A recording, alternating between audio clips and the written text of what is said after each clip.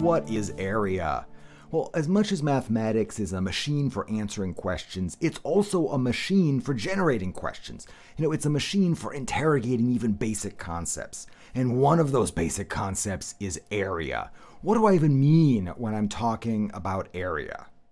Well, if I build a 1x1 rectangle, just a unit square, I could use that unit square to measure a bigger rectangle, to try to measure the area of that bigger rectangle. Here I've got a 6x4 rectangle, and I can fill it with 4 rows of 6 or 6 rows of 4 unit squares. And then the area is just counting the number of unit squares, right? There's 24, 6 times 4 unit squares. And if I had an x by y rectangle, it would just have an area then of x times y. Let's try this with a different shape. I mean, a square again, but a square where the side length isn't a whole number. So here's a root 2 by root 2 square. So what's its area? Well, I'll just use the area formula for rectangles, which also works for squares, and I'll find that the area is root 2 times root 2, and root 2 squared is 2. Now I can take a unit square and just put another unit square next to it, and that's a 2x1 rectangle, so it also has area 2. Now, what does it mean to say that these two polygons have the same area? They've both got area 2. And one way to certify that these have the same area is to cut the one of them up and build the other one out of the resulting pieces. So if I slice the root 2 square along the diagonals, I'll get 4 triangles, which I can rearrange to build the 2x1 rectangle. And look, I mean, by the Pythagorean theorem, you can even see that the 1x1 triangle there, the length of the hypotenuse is in fact root 2. So for polygons in the plane, this is really what area is getting at. It's a single number that summarizes something really important about polygons. Right? It's one number so that if two polygons have the same area, the same number associated with these two polygons, then I can cut the one polygon up and get the other polygon. And conversely, if I've got two polygons and they've got different areas, then I can't dissect the one and get the other. So let's try this with a root 3 by root 3 square. So its area is root 3 squared. Its area is 3. And I can put 3 unit squares next to each other and get a 3x1 rectangle.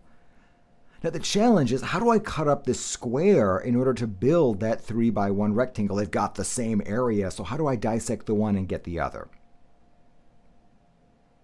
Well, here's one solution. I could slice off a triangular corner and then slice the resulting quadrilateral along a horizontal line to build 2 triangles and a pentagon, which I can then rearrange to build the 3x1 rectangle. I think that's a fun answer. And really, any time in mathematics that we answer a question, we should question the answer. And we should try to think if there's other questions that we could ask that are like that question.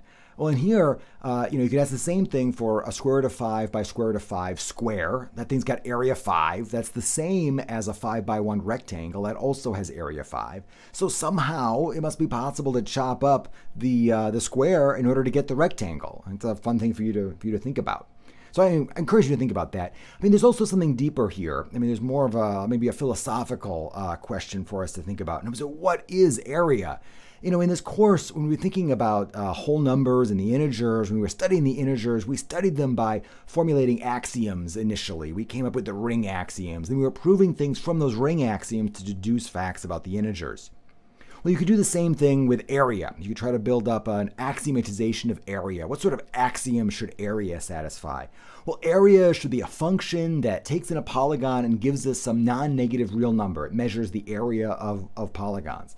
And as a function, it's got certain properties, like the area of a rotated polygon should be the same as the unrotated polygon, the original polygon. Or if you take a polygon and you translate it by shifting along some vector, that should not change its area. So the area of P shifted by a vector V should be the same as the area P.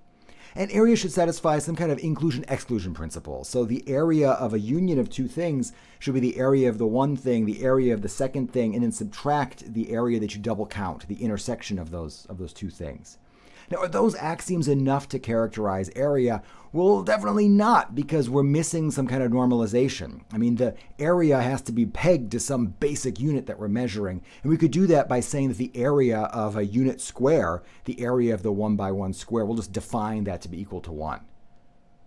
Now, are these axioms enough to characterize area? So as a challenge to you, I'd encourage you to try to take these axioms and see if you can, for instance, prove just from these axioms something about the area of triangles, for instance.